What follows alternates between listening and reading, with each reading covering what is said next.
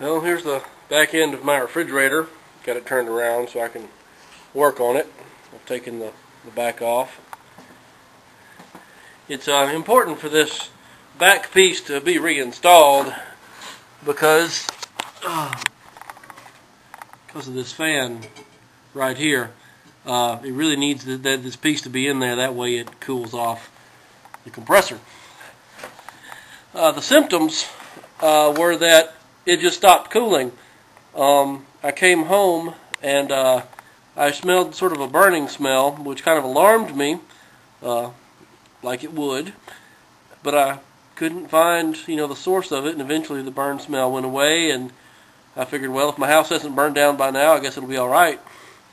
Some quick looking on the internet says that those particular symptoms, loss of cooling plus burn smell, usually equals the overload relay, which is a white relay, sits on the side of your compressor.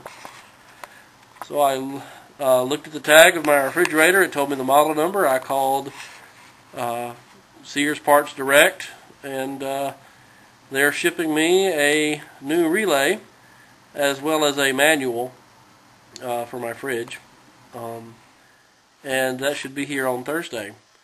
So I will hopefully be able to fix my refrigerator then. So to be continued.